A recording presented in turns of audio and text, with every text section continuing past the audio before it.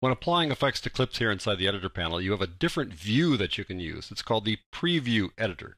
And the Preview Editor has several features that are not available here inside the standard view.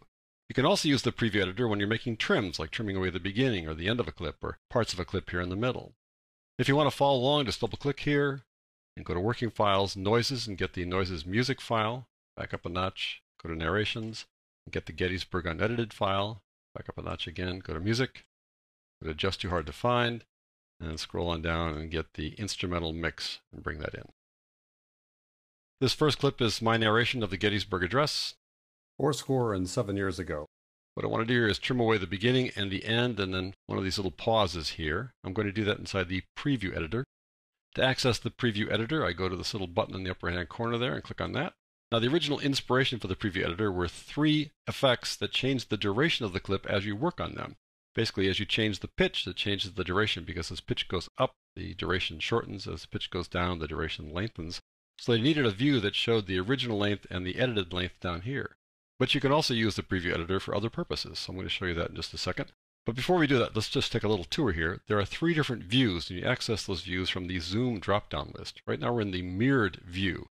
If you change this, for example, change the zoom factor, it changes it in both of them equally. Slide this to the right, it slides to the right and the bottom. I can slide this to the left on the bottom, and it slides it to the left on top. Same thing like that. Wherever we go, it's always the same. If I make a selection here, the selection shows up down here. I'm going to change from mirrored to independent. If I zoom in on top, it does not zoom in on the bottom, and vice versa, like so. Move it around independently. The thing is, when you're working in these views, the keyboard shortcuts you'd expect to see on both of them apply only to the top one. So I press the plus key to zoom in. It affects only the top. The hyphen key or the minus key to zoom out, like that. Same thing. If I press the home key, it goes to the home and also shifts the view so you can see the playhead right there at the beginning. But it does not show you the playhead down here. You've got to move to go see that. If I press the end key, it goes to the end up here again. It doesn't go to the end here. You've got to move to see that. So keyboard shortcuts work only up here. That's by design. All right, one more view here, the zoom to selection mode. Let's say I select this area here, and it zooms into that selection down here. We can work on this thing more readily down here now that we're zoomed in. If I make a selection here, it zooms into that selection as well. Now I'm going to zoom out from both of them, like so, and change the view back to the mirrored view, which is the standard view, and turn off that selection. Let's trim away the beginning and the end. So to do that, I'm going to take my current time indicator to the beginning.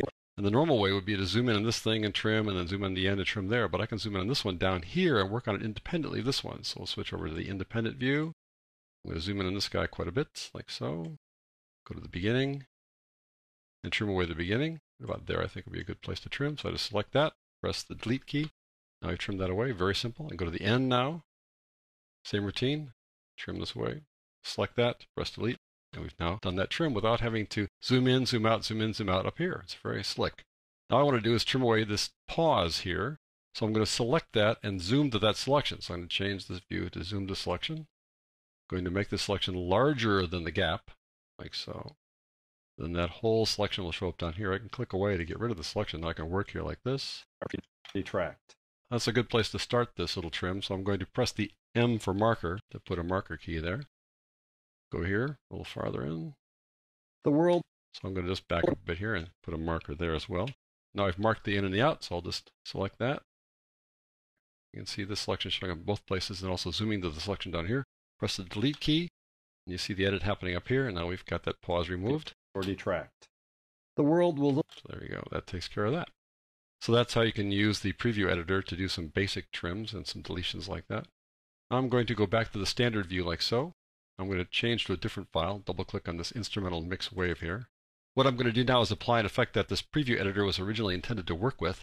So I go up to Effects, I go down to Time and Pitch, and the pitch bender and the stretch and pitch were 2 of those effects. The third one was this Doppler shifter. So we're going to work with the pitch bender here. This pitch bender puts this little blue line here, which I'm going to explain in more detail when I do a separate lesson on the pitch bender.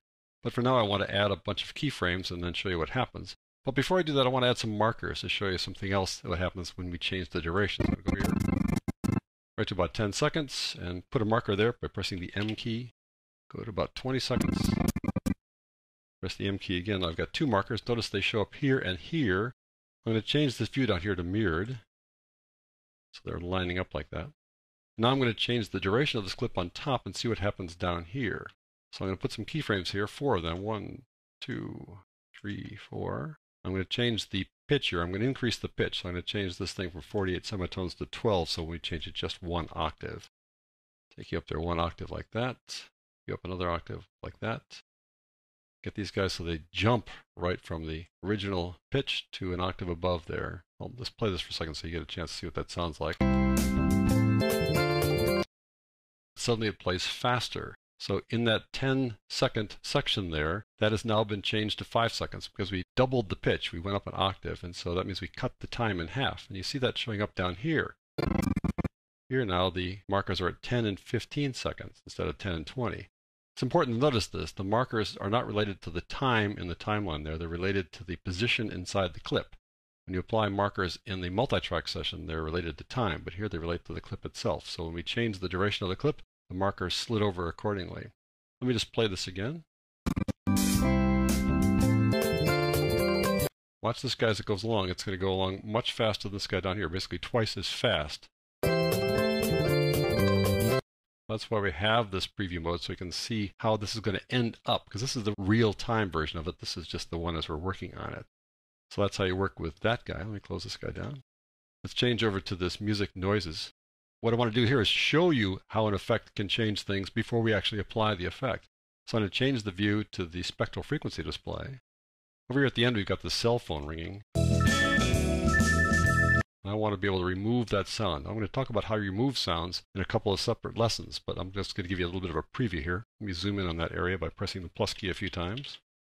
I'm going to then select these things and tell Audition these are things we want to get rid of. And then we're going to open up the preview mode to see how that works.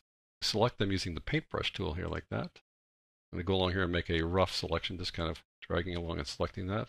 Hold on the Shift key to continue making a selection here to add to that. And then I'm going to teach Audition what that noise is. Go to Effects, go down to Noise Reduction Restoration, and go down to Sound Remover. This is a new effect in the latest version of Audition. Click on that. And it changed to this preview mode here. And it automatically applied the change. Now you can't see it down here yet, but it has. I'm going to show you how it has by just clicking away here for a second. Now you can see that that telephone is gone. That little tone right there, even to the left here, which we didn't select, has been removed. But that's just in the preview mode here. You can see down here it's gone. This one here stays because it's a different sound. But that sound there, which you can see showing up here in the spectral frequency display, is now gone. I'm going to make a selection here so we can just work on that one little section, like so. Now I'm going to preview this by just clicking this little play button there. So you can hear that that telephone noise is virtually gone. We can change the model here if we want to. We've high noise complexity. We can change it to something else like high content complexity. It'll do another preview here. Let's try that again. Barely hear it in the background. There's still a little bit of it left over. You can also change the some other models here, change these controls, and you can see the difference here. I'm going to take one here that doesn't work very well. I'm going to go to, let's say, maximum. Try that. And you can see that the little signal was not removed that well under the maximum setting. You can just see that. You don't really need to play it. You know for sure that that didn't work. So that's really a cool thing. You can see how well things are working just by looking here inside the spectral frequency display inside the preview editor. So there you have it. Several different ways that you can use the preview editor to your advantage.